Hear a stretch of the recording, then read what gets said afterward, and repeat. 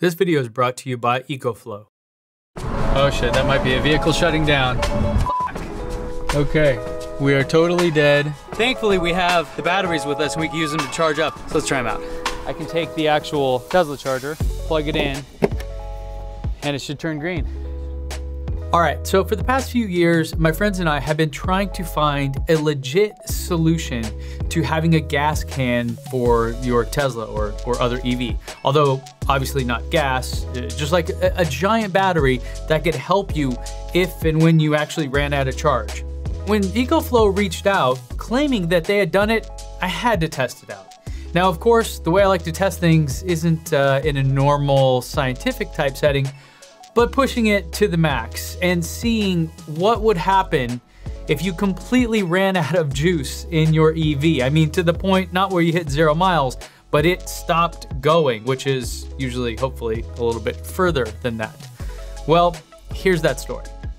But first, let's talk about these EcoFlow batteries themselves and see what we're working with. Here we have two batteries from EcoFlow. The one with all the charge ports on it is the EcoFlow Delta Pro.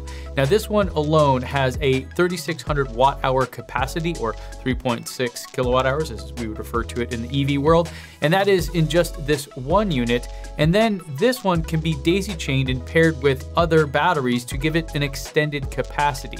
Now note here, by adding other batteries here, you're not doubling your output in terms of how much power you get out, but you are kind of making the battery bigger. So the Delta Pro is the key here, and this is the one that we're gonna try to use to charge my EV when it runs out of juice.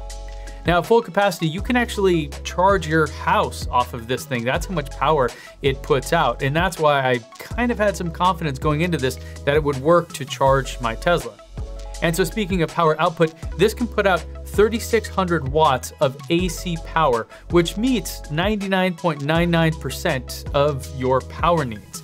That is really enough to run heavy duty appliances such as a dryer or an electric kettle or an air conditioner. And it can even support 15 devices being plugged in at the same time. And with the double power hub or smart home panel, you can actually chain multiple units together to double that output to 7,200 watts. Now you can charge the Delta Pro from a regular outlet in your house, an AC wall outlet. You can use these solar panels, and these can daisy chain together to create quite a big solar array that are really pretty portable and easy to carry.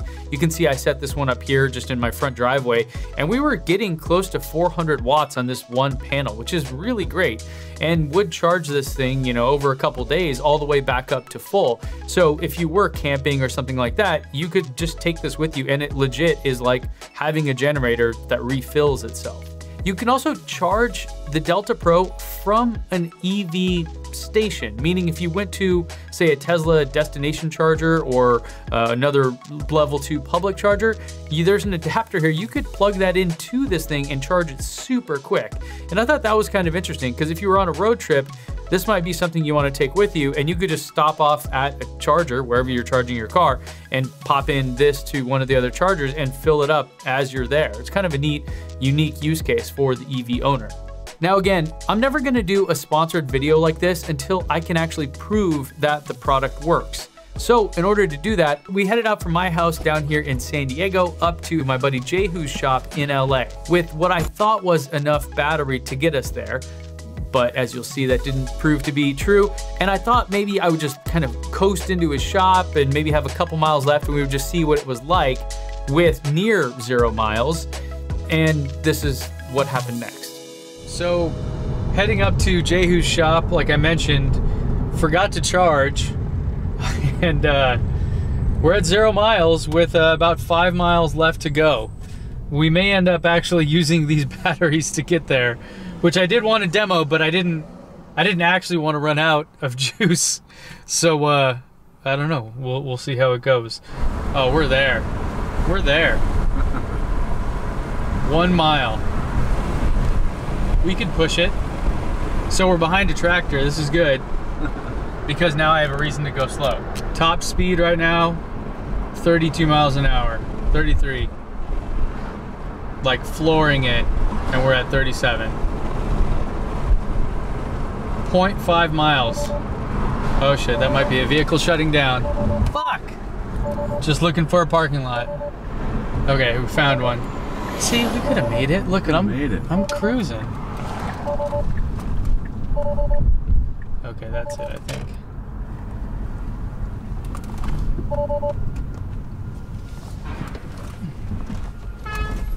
Okay. Is it dead? Totally dead. Oh, no. Okay, we are totally dead. Won't go in drive or reverse. Vehicle charge immediately. Almost made it.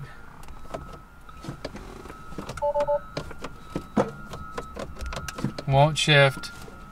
Oh, we might not be able to move, dude. This isn't good. We're not in park. Okay, so now we get to test whether or not electrical system power reduced. Vehicle may shut down unexpectedly. Unable to drive. I just want it to be in neutral. That's all I want. Okay. So there's towing mode, which I think allows you to do the thing wherever that is. Range mode. I should have probably had that on a long time ago. Service. Tow mode? Where do you see that? Oh. Okay. Okay, so we can push it. It'd be nice to go backwards and then get into the spot. Let's see if we can do it. Not easy.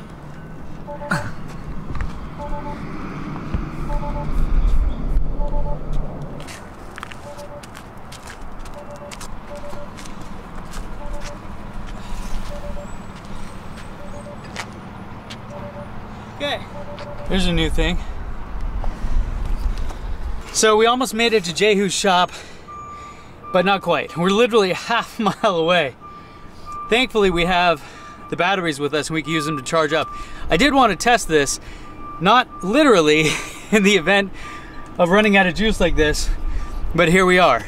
So now we got to see if these batteries can actually get us enough juice just to get over to Jehu's shop where he has a whole charger set up and we can kind of go from there. So let's try them out. You've got my EcoFlow Delta Pro. I've got my Tesla UMC charger. This is one they give you.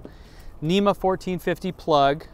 And what I have to do actually is plug this into here. Plug this guy into here. And then this guy's gonna go into the car. So I turn this on. There's one extra trick here before I do this. Because you can't tell, but it's basically, it's red, meaning it's not ground. So you need something to make it feel like it's ground, which looks something like this. This is a little tiny extra piece that will tell the charger for your car that it's a ground connection, even though it's not. You just plug that in here. Now I can plug this guy back in.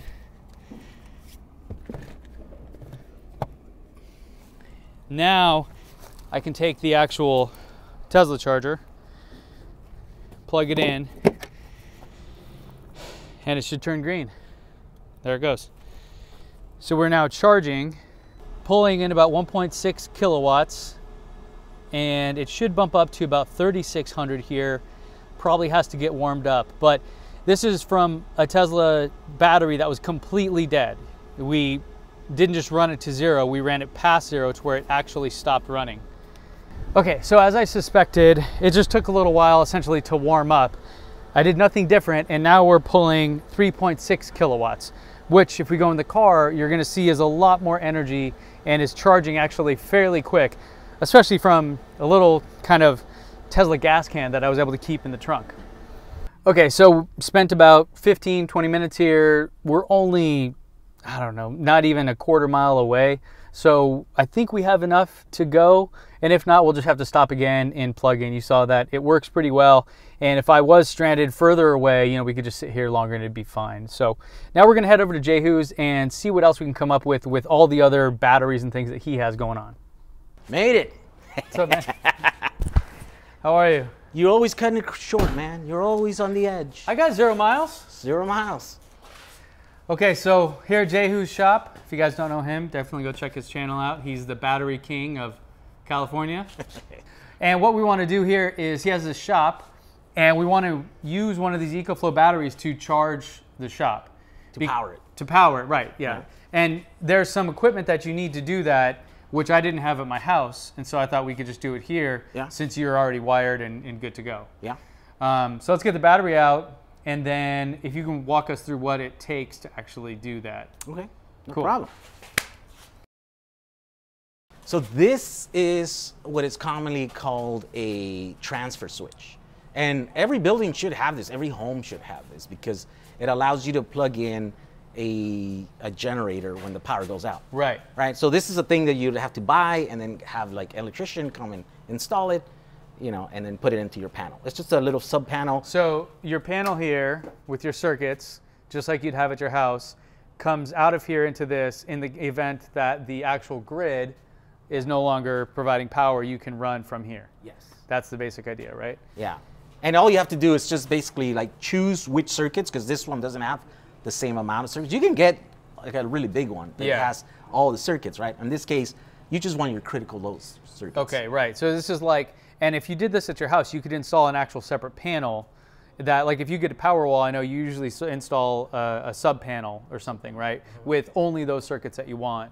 Or if you have a gazillion Powerwalls, you could do your whole thing. Well, this actually is a sub panel. Oh, right. That's what I mean. Yeah. It has circuit breakers, and it's got the circuit, you know, they're a little bit different, but it essentially is a sub panel of that one. Right. Okay. And it has the ability to have an output or an input, in this case, only for those circuits here. Got it. So that's where we're going to plug our battery. Okay.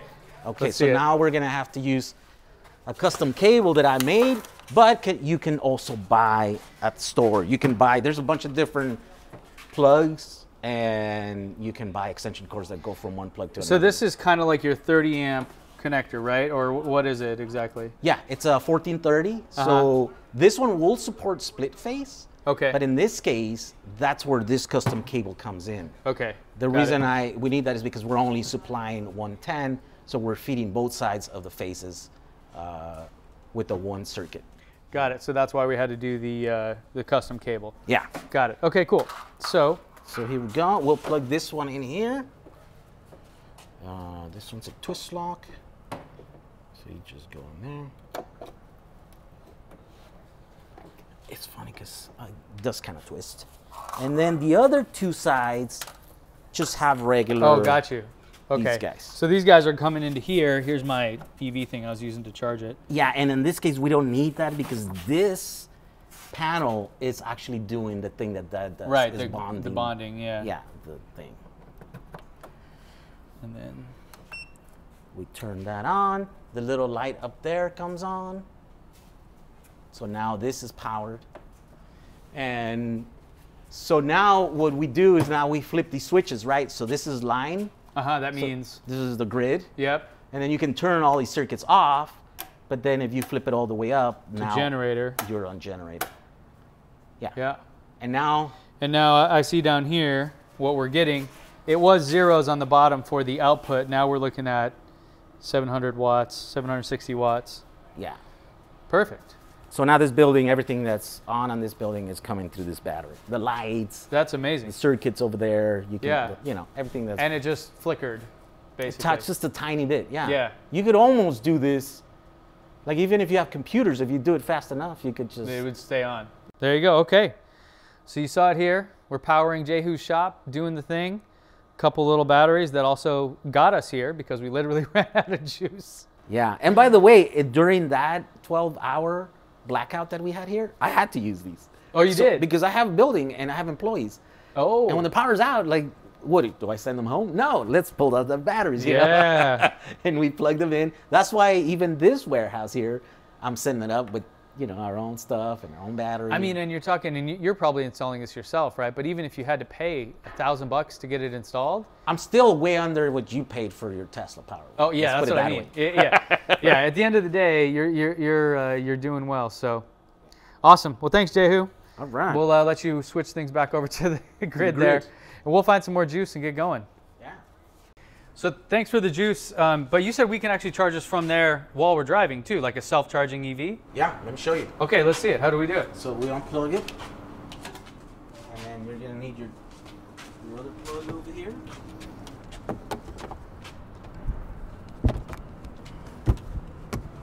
And we plug this guy in here. Right? I guess we're gonna have to close this. You gotta turn it on. Is it going? Oh, okay. And then you have to press this. Okay, we're going. So you gotta, okay.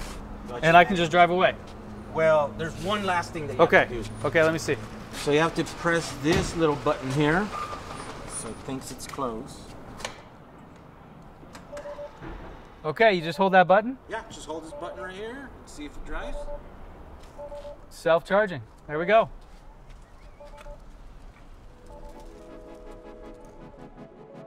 All right, so we made it to a Tesla supercharger. Gonna fill all the way back up and head back home. But the idea, the experiment we ran through today, I think was a success. We showed that this battery is a portable gas can for your Tesla, for lack of a better term. You can charge your house with it, so it's like a Tesla Powerwall, but you can take it with you. And if you're doing home renovation projects, other things where you might not have access to electricity, but you need it, you can use it there as well. So check it out, link in description. Thanks EcoFlow for sponsoring it. I think this is a super cool product. You'll definitely see me using it more in the future. Thanks for watching, guys. I'll see you back here next time.